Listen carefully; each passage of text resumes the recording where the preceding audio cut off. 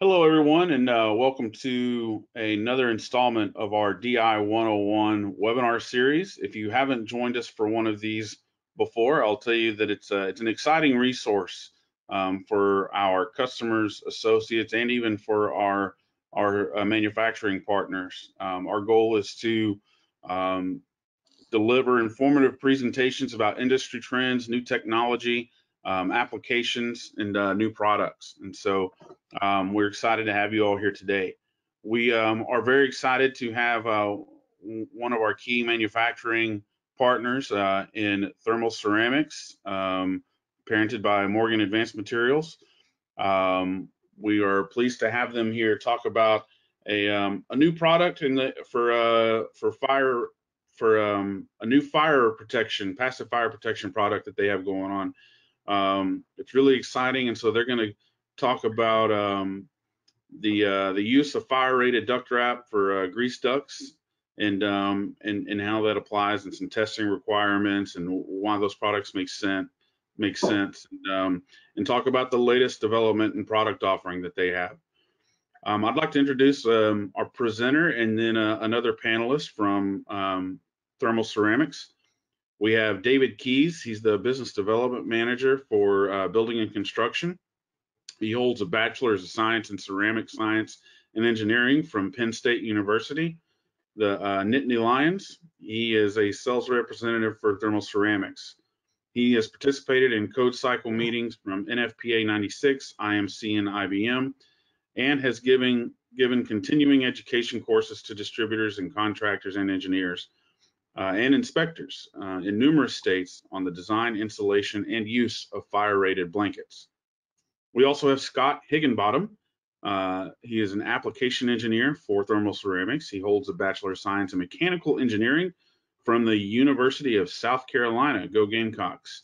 He has a Master's of Science in Mechanical Engineering from Georgia Institute of Technology. He brings 30 years of experience working as an engineer in the ceramics and glass industries. Scott has worked in passive fire protection with Thermal Ceramics Morgan Advanced Materials since 2016 and represents them at ASTM and the International Firestop Council. I want to thank our presenters and our friends at Thermal Ceramics for their time today. With that, I will, before I turn it over to David, I do want to just tell everybody how we will be fielding questions. If there is a questions tab in your GoToWebinar control panel, so you can just simply type out your questions and submit it through there at any point during the webinar.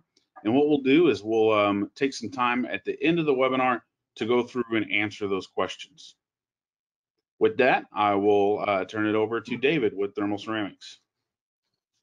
Okay, good afternoon, good morning, good lunch to everybody out there. David Keys, giving a presentation, as I said, with a Scott Higginbottom in the background for support later on. And if there are any questions, Scott or I will take them at the end as Jared tells them what they are. So really, thanks for joining us. What we want to talk about today is the use of fire-rated wraps on grease ducts. In general, why they're being used, and for us, we've got a new product which we're bringing out. It's a black, lightweight, and because of the decrease in the weight and the density of the product, it's much easier to install than what we've had before. So basically, we are going to be talking about a little bit about Morgan, who we are, and Morgan Advanced Materials, the history and the evolution of the grease duct wrap products in the marketplace, part of the code language on really why everybody's required to use this type of product in grease duct applications. Introducing our newer product, it's black, lightweight, as I said, and much easier to install. Its features and benefits. We've got some Q&A and some key takeaways at the end, followed by questions. So this is myself, and this is Scott Higginbottom, as Jared had said earlier. I've been involved in the passive fire protection for thermal ceramic / Morgan advanced materials for better part of 20 plus years now. And Scott supports us, as Jude said, in the technical end of it. He gets involved in engineering judgments and testing for the codes, compliance, laboratories. He is intimately involved in the new product launch that we've got going on here now. So what we really want to talk about is thermal ceramics, all the different products we manufacture, but specifically just the grease duct. But what thermal ceramics actually is we manufacture an extensive range of high temperature insulation products and systems for thermal management in high temperature environments. We've got over 36 manufacturing sites in 5 continents, engineering services to develop the state-of-art solutions for each specific applications. And our products are renowned to keep their customers, especially those operating energy-intensive processes, to reduce energy consumption, environmental emissions, and operating costs. On the right-hand side, you see a couple squares of the different products that we have to offer in that high temperature range. Mostly fiber, ceramic fiber, insulation types of products. We've got some vacuum formed shapes, castables, moldables. This right bottom left-hand corner is the actual wrap. For grease ducts, we're going to be talking about that application, boards, and some insulating fire bricks. So grease ducts in commercial restaurants. That's really the application that we're going to be talking about today. This is not grease ducts in residential homes. They're quite different. But in the restaurants, they've got the back in the kitchen where they've got the grill and the fryers. You've got a hood above the grills and fryers to take the fumes and the grease effluent outside the building. And it's in the exhaust ductwork. And really what ends up happening is you're cooking your burgers, they're frying, there's moisture, there's grease coming off it, and as the moisture and grease rise with temperature, they are caught by the hood and exhausted through the system. The grease will have a tendency to precipitate out into the ductwork as it's leaving, as it starts to cool down. And what ends up happening is if these ducts aren't cleaned out, it's sooner or later, it's going to ignite, going to cause a fire.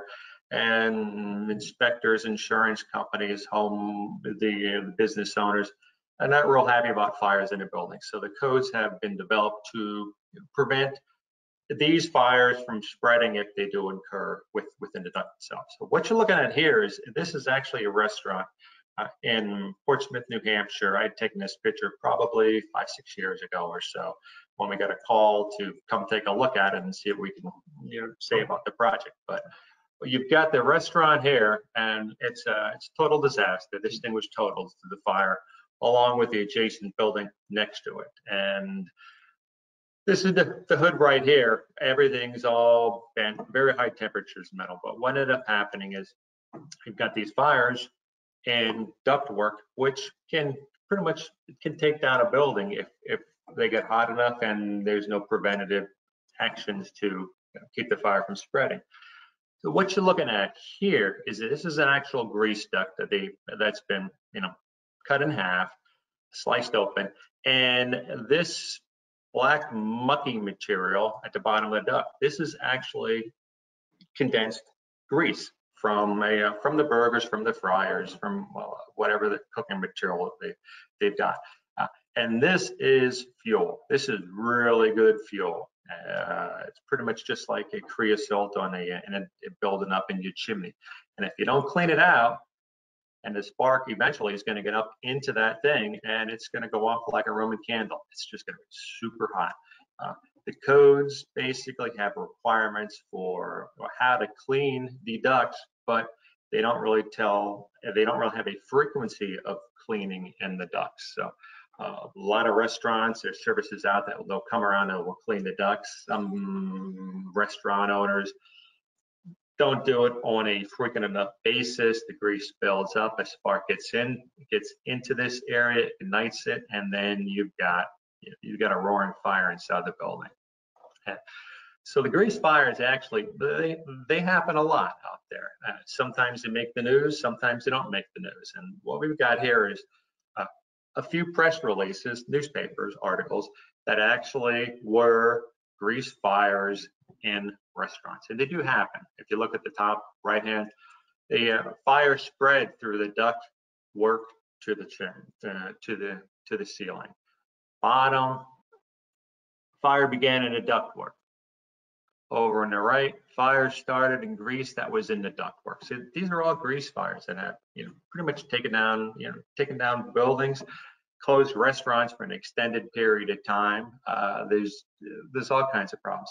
And in general, when the grease fire is going to take down the building, they've not been properly maintained to keep the grease out. And they've also not had the proper material around the outside of the ducts to make them code compliant. So here we have a picture. This is actually of how the systems used to be back before the duct wrap started, grease duct wrap started to come around. They would take mineral wool board and just wrap it right around the duct itself. It wasn't really to a tested system, but at that point, there really wasn't any alternatives out there. There was no standard which had to be met. There have been a lot of code developments since since around 1985 when this picture was taken, the systems. But what we ended up doing is we were the first to market with a grease wrap type of product. We had to work diligently to figure out what the parameters were, but we had identified that the grease duct fires actually run about 2,000 degrees.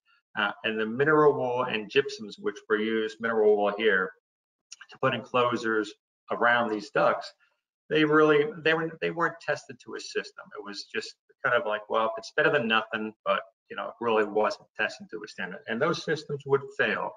So we ended up working with the laboratories, with UL and NFPA, and some of the regional code authorities to work on a acceptance criteria, which is based off of the UL 1978 for the wrapping of the grease ducts. And initially, the wraps really weren't accepted by the engineers and the code officials, but once we worked with UL and NFPA, they all got on board and said, "Yep, we think this is probably this is definitely the way to go because it's listed, it's definitely listed to a system." So we've got a little bit of a timeline here. 1985 is when we started to develop wraps for grease ducts, and about 1990, everything was pretty much matured. The wrapping of grease ducts was accepted by the codes, accepted by the testing laboratories. There are two standards out there. One was for the West Coast, one was for the East Coast. And they were slightly different in the material they use and their installation methods. 2006, the International Code came around and decided to take on the two different standards. And they went to, prior to the 6 code, they went to ASTM and said, we've got this one system standard on the West Coast, we've got another standard on the East Coast. You kind of need to help us out here and make one standard for the whole US. And then 2006, the ASTM and the ICC came out and they published at least in the ICC, they had published the ASTM E2336 test standard. So where we are now with the wrapping of ducts in the codes is they're all consistent with, the international code is all consistent with, if you got to wrap a grease duct with a field applied wrap, you need to do it to this ASTM standard, which is E2336. And it's got some internal hot, external cold conditions. It really doesn't give any criteria on what the product is or how it's supposed to be installed. You just have to meet that ASTM standard tested at the national labs. And we have done that with our previous products, and we've got that now with our next generation products we'll talk about shortly. But In 2013, we were the first to come to market with a truly butt joint system all around everywhere. The systems which are out there all require 2 layers of a product to pass. They're in general 1.5 inches thick, so 2 layers of 1.5 inches, with about 3 inches of insulation around the duct. There are, where they come together, there's a joint. That joint's really a weak link in the system. Heat can get through. If there's a fire inside, the duct expands, heat can get through that point. And we came out with a really super efficient insulation, and because of that, we really didn't have to overlap at the joints, and the heat wouldn't get through the joint. We passed the standard, and it's 2 layers, 1.5 inches, and it was truly a 3-inch thick system. 2021, which is now, we're coming out with this new product, FastWrap XLS, and it's pretty slick. It's got a black characteristic to it. It's lighter weight, it's more flexible, and I'm going to get into a little bit of the code language here, just to give you an idea, the reason why we're actually need to be wrapping these ducts in the first place. You know, fires do occur. Code works its way around the fires. Every time there's a fire, there's a disaster, the codes come in and they modify and change things around. But this is the actual code language on why we're really wrapping, why they need to wrap these ducts. And it occurs in the International Mechanical Code is really where everything gets specified as far as the wrapping of the grease ducts, how to assemble the grease ducts, what sizes, volume, CFM, distances, clearances, all that. What the code says is that if you're running one of these type 1 grease ducts from a restaurant through a building, you need to keep that duct 18 inches away from combustibles. And if you can do that, then you don't need to wrap the duct, you don't need to do anything. However, you can't keep it 18 inches away from combustibles. And the reason they've got 18 is that if this grease, they're assuming that if this grease fire within the duct's going to get super, white hot, cherry red, it's going to radiate heat. And if you're 18 inches away, they're assuming it's not going to start any fires. You've got the combustible materials within or past the 18 inches. You closer than 18 inches, you're gonna have a problem and you're not gonna meet code. So what the code usually does is they give you a condition and say you need to have 18 inches or you need to have something, but then they'll give you some wiggle room and they'll give you some exceptions and some other options. And the other options are in the shaft enclosure aspect around these grease ducts. And they basically say the grease ducts, you got to have 18 inches of clearance right here. And if you can't have 18 inches of clearance, then you can use gypsum and you can build a shaft wall assembly around the duct. And the distance between the duct itself and the first layer of sheetrock needs to be 6 inches around all surfaces. And that's a code compliance system. However, it's not really used or practical a lot in just construction design because it takes up a lot of room.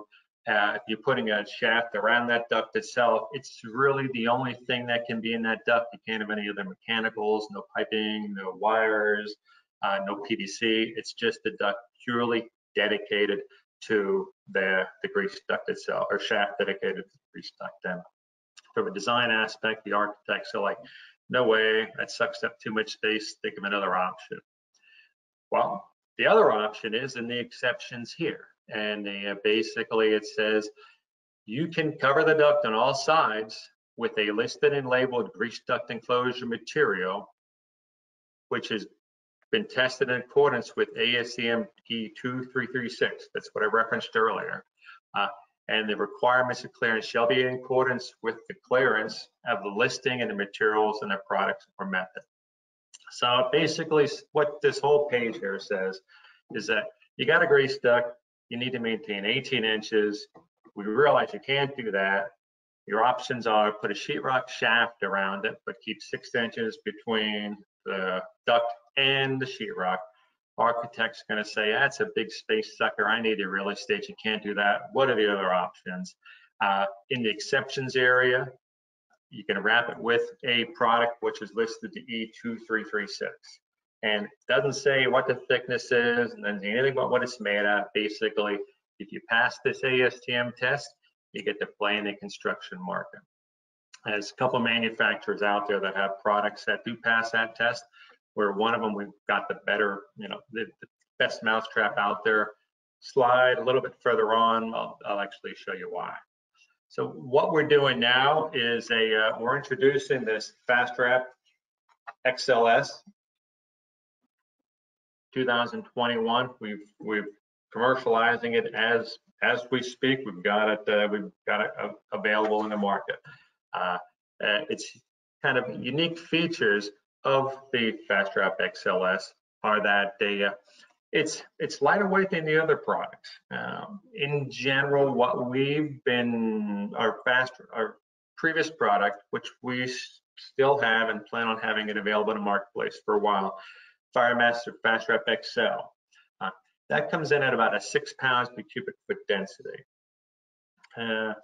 What we have now is a same thickness, 1.5 inch thick, 4.4 pounds per cubic foot density. So it's 25% lighter. It's easier to install. Boxes are lighter, easy to move around. Product's more flexible around ductwork. Flexibility is kind of a big deal for some of these applications, because it's just there's a lot going on. There's never any space involved in any of these, so they have a tendency to just want to use lighter, thinner, more flexible products, and that's really what we have going on here. It's totally encapsulated. What we have encapsulated in a black matte finish, aluminized scrim. Prevents water, moisture, and grease from ingressing, and it also helps to avoid the promotion of mold growth because of this. The black aspect of it, the black matte finish, makes it really less visible in a lot of the new open concept designs. If you don't need the black matte, that's fine. If it's just hidden behind a ceiling, nobody's ever going to look at it. You still have the benefit of the lighter weight, easier installed, easy installed wrap. The density is always, light density is always going to be there. Everybody always likes that. We're able to achieve pass the ASTM test with the same thickness and lighter density product, because it's a new fiber technology we're using to make fiber inside the product in itself. It's much better insulated than what we previously had, and we can just cut down the density of this. So it's meets the test with the lab. Lots lighter, more flexible. It's just all around a good product. Zero cleansing combustible and grease ducts, just like our old product. 2-hour fire rated protection on grease and air ducts, just like our old products. Just lighter, more flexible. The applications are mostly a lot of in grease ducts, but there are also applications in HVAC air ducts, which are required to be dampered, and they can't use the dampers, or in applications where dampers are actually going to be restricted, such as stairwell pressurization and fume hood exhaust ductwork. What we're looking at here is a comparison of our previous product, the FireMaster FastWrap XL, to the FastWrap XLS. They're both 2 hours, grease and air enclosures. Same thing here. Both 1.5 inch thick, 6 pound density for the old XL, 4.4 XLS. That's a 27% weight reduction from a 3/4 pound per square foot, 5.5 or 0.55 pounds per square foot. Box density is a lot less. I mean, we're basically 10 pounds less a box, 37.5, 27.5. On air ducts, we can use the 1.5 inch thick 4.4, or we've got a listing for a little bit thinner, 1.25 inch on that, which even makes it lighter and even more flexible for the air duct applications. This is a product data sheet. We've got that. We've currently had it out for quite a few months now, quite a few months. And this is what we were giving to the customers and contractors for submittal to the architects and engineers. And this is just a little bit of a comparison of the XLS installation details with the weight, how to treat the joints, because there's a lot of confusion out there as to the proper installation of the different products in the marketplace. The products that are out there now, they're all silver, except for this XLS now. We've got it in matte black, which again looks pretty sweet. But they're all 1.5 inches thick. They all come in 25 foot, sometimes a little bit shorter. The weight per square foot, we're much lighter than the other two products out there. The big deal is how the products actually get installed, and this is all in manufacturers' literatures, but I mean, ours is a compression at all joints, a true compression. This would be an image of it, where the product really, there's no overlap at all involved in this. Another system out there, looking at product B, the joints have to be at the top corners, and the joints, exterior joints, they must be taped. And what you'll see is there's a joint here on the first layer, there's a joint here on the second layer.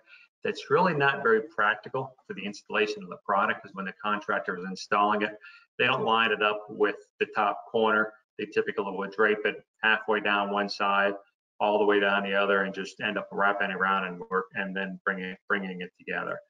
Top corners, pretty much, it's a big pain. And this system here has all the exterior joints, the transverse and longitudinal, they all require to be taped. And that's very difficult with all the tight spacing when this thing's up against the ceiling or up against the wall to get tape all around its sides. There's a high potential for it not to be installed per the listing if things are going to be in the way on the job site. Another product out there that basically is, again, 1.5 inches thick, a little bit higher in density. The total thickness required for this is going to be 6 inches, because they actually have several overlaps going on. So it's 1.5 inches, 1.5 inches, which is 3, another 1.5 inches, what's 4.5, and going down the length is another 1.5 inches with an overlap, which takes you up to 6. That's a pretty big space requirement. So there's no taping on this system, but it's just a lot of overlaps, a lot of thickness, a lot of material, a lot of weight, just a lot of potential for conflicts in the field, where what we're presenting is just a nice, simple 1.5 inches, 2 layers, true 3-inch thick product going around the duct with no restrictions as to where the joints have to be or anything like that. This is basically our detail of the drawing, how it's installed. Once again, you get the butt joint. This shows it on the top, but really could be anywhere they want. Banding on both sides of the joint itself. 2 layers for the grease duct application. This is our standard detail. And we've got, we're not required to have the joints on the top or to be taped. It can just be anywhere you want, like other products have that. So since we had this product in the market, I mean, this is a relatively new slide to this presentation, and we've been asked, several questions about the product itself, which weren't presented in the earlier slides. Some of these questions, Jared might be looking at them right now and thinking, oh, they've come through. People asking questions about these, so maybe we'll preempt some of the questions. When is it available? It's available now. What tape is to be used? Any tape which meets the UL 723 or ASTM E84, they're acceptable. They may be black, they may not be black. I mean, if it's in a hidden plenum space or hidden area behind the ceiling, and the black's not really gonna matter that much. They're using it because of the light density. It's much easier to install. then maybe they don't want to use a black tape. Maybe they just want to use what they have on their truck, just a standard silver tape. That's allowed as long as it's 723 or E84. So if they want to use a black tape, we've got a black tape available very shortly in that, or they can use a black tape which is 723 E84.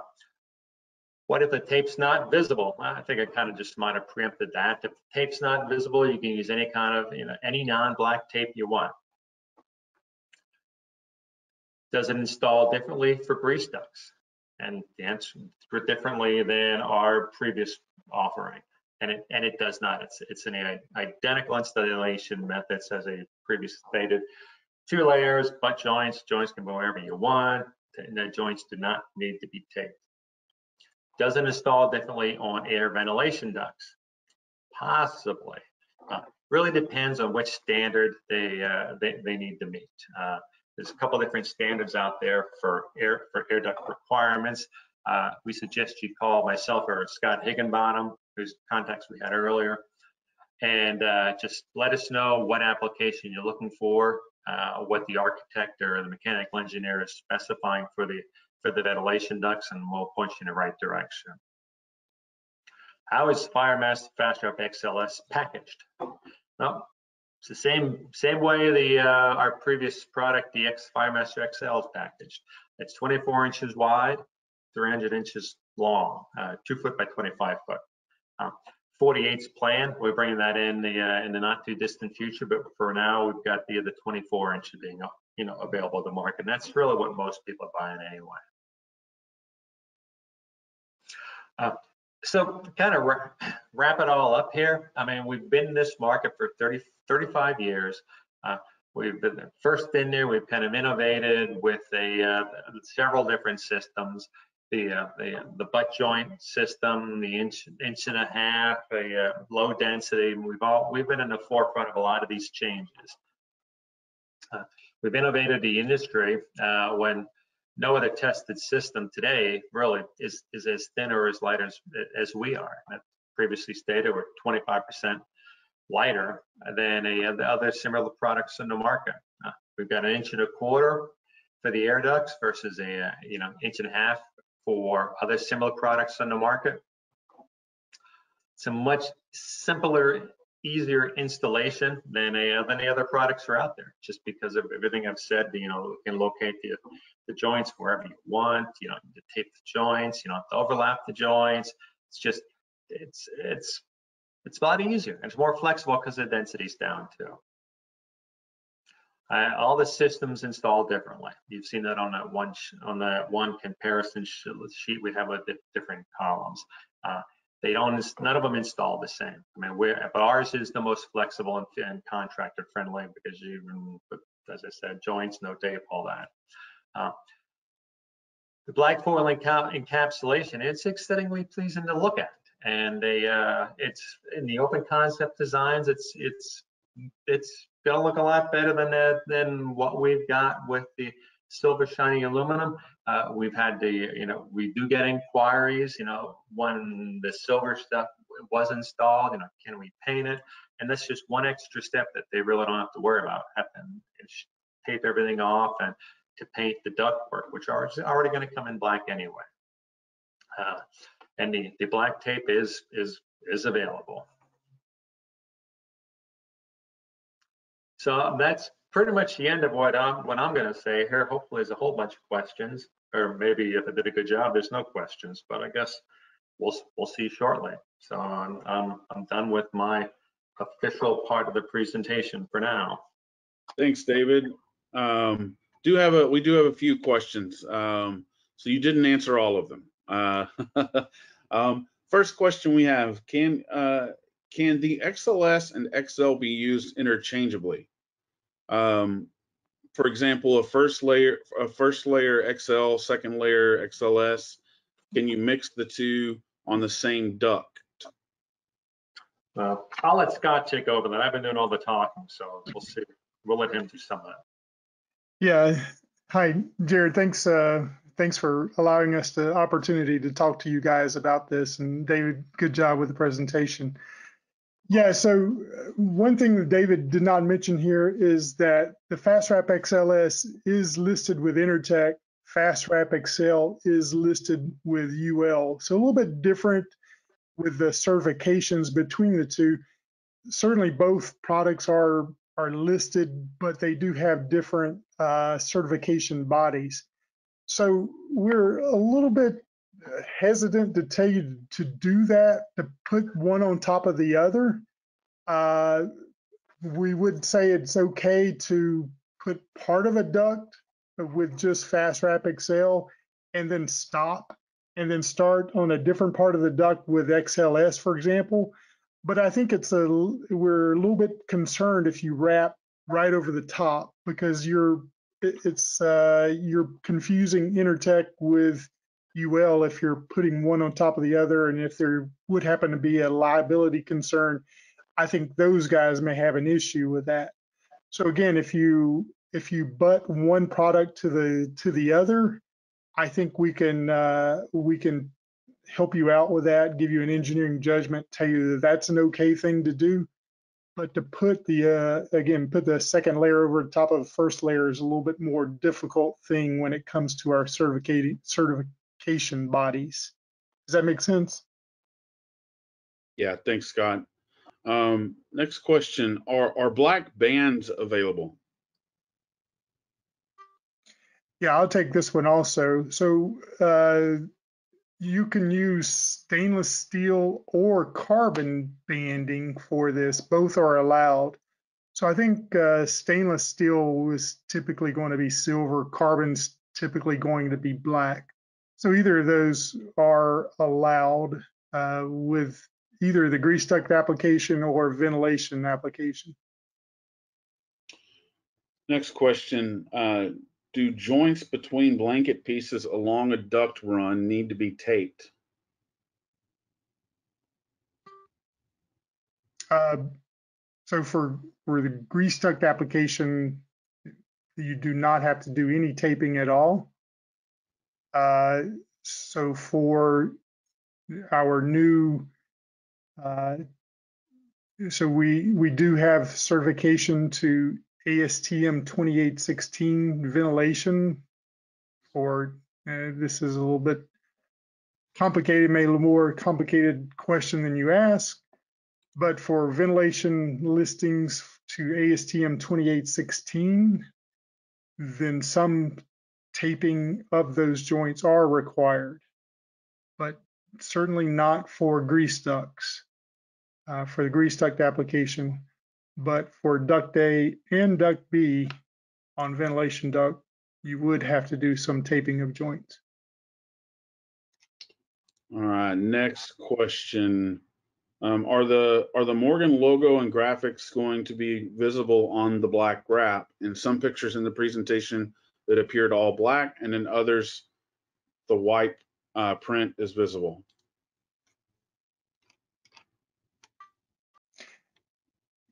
Yeah, so I think that's someone's very observant to have seen that. I think the one picture may have been a laboratory test that may have been taken at Intertech or some of the testing that was performed, and there may not have been any markings on that product. So the product that you would receive as a customer will have markings because that is a requirement of Intertech to have a marking. So it does have a silver Morgan Advanced material. It has the Intertech ETL marking and some other wording on the print. So I think some of the logos or some of the images you saw on the screen is fairly accurate. That it will have. We tried to minimize the amount of marking so it would be black and aesthetically pleasing as possible, and to minimize the amount of markings. But there will be some markings on the product. All right, I believe this is the last question. Is the foil-faced wrap going to be phased out, and if so, when?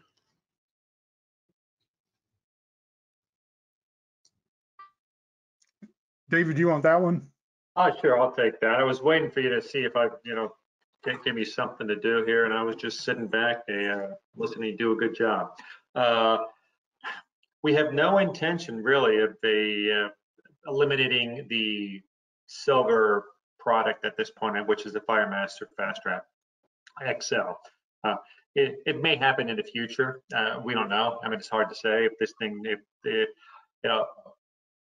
it's hard to say where the market's going to go. But at this point in time, we see no immediate requirements or intentions of eliminating the Fast Wrap, the XL silver product. So both are still going to be commercially available for at least another year or two. The silver is going to be at least another year or two, and maybe even longer.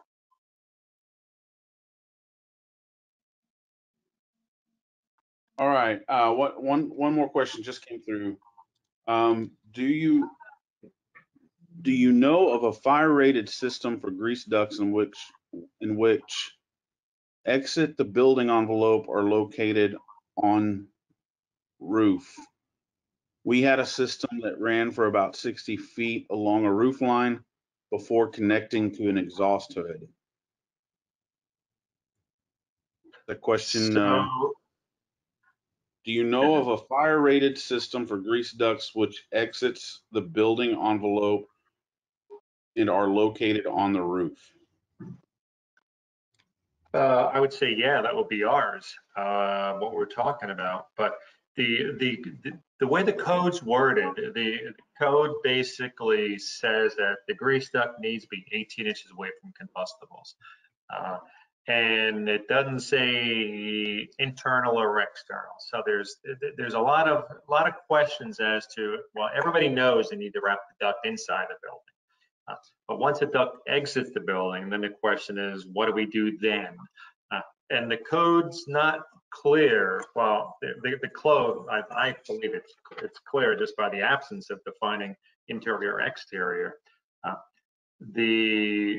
There's some people are saying, well, it's outside the building, we don't need to do anything. But the fire inside the duct, if something's within 18 inches, it's going to burn, whether it's inside the building or whether it's a rubber roof membrane outside the building. So I believe the language of the code basically says that if something's within 18 inches of, if it's combustible, it's within 18 inches of the duct, even if it's outside the building, you need to do something about it, and I went through earlier the option, you put a sheetrock box around it with the airspace and horizontal, that's just a nightmare, and it's not going to work well. So then the other thing is, well, wrap it with a wrap that meets this ASTME 2336. Once you're outside, you've got weather issues too, so you're going to have to wrap it, and then you're going to have to weatherproof it when you're outside. If that duct is more than 18 inches away, like if it's up a couple of feet away from the roof membrane, I don't think you need to do anything. But at the end of the day, the AHJ gets to make the call as to whether it should be wrapped or should not be wrapped at that point. But I kind of think the code, by the absence of saying once you're outside you don't need to do anything, means that 18 inches is inside and outside. So, and for products that do that, the ones the wraps that meet the 233 ASTM 2336, I believe, would meet that that requirement in the code for the duct exterior of the building if the inspector requires it. Thanks, David, and thanks to Scott as well, and everyone else at Morgan and Thermal Ceramics. I appreciate you taking time today. To everybody on the call, we did record this, and we will post the recording on distributioninternational.com website. Within the next couple days, you just go to distributioninternational.com, go up to resources, and then click on DI 101 webinars, and you should see a link to the recording right there. Thanks everybody for joining. Have a wonderful, happy, and safe Thanksgiving, and we will see you on the next one. Thanks. Thanks, everybody, for attending. Thank you.